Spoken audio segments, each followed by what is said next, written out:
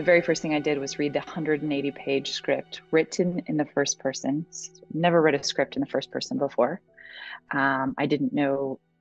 I don't think he'd ever written a script in the first person, but immediately it takes you right into the point of view that he wants you to. It's Oppenheimer, through the eyes of Oppenheimer, through, like, we are seeing the world as Oppenheimer, which was, so the world I'm designing is through the eyes of Oppenheimer.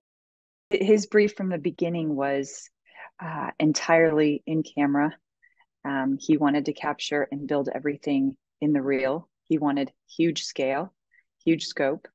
But huge didn't mean expensive. It was about being smart. It was about thinking cinematically, thinking grandly, and knowing that we would be shooting entirely on 65 and IMAX.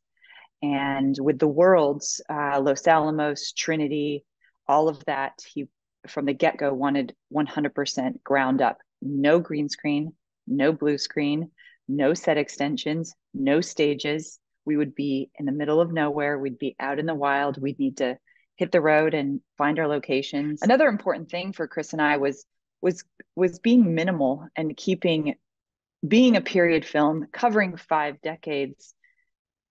Oftentimes period films can get overdressed, was our feeling, and so many things screaming it's 1928, it's 1936, and we wanted to not have very distracting objects on the sets.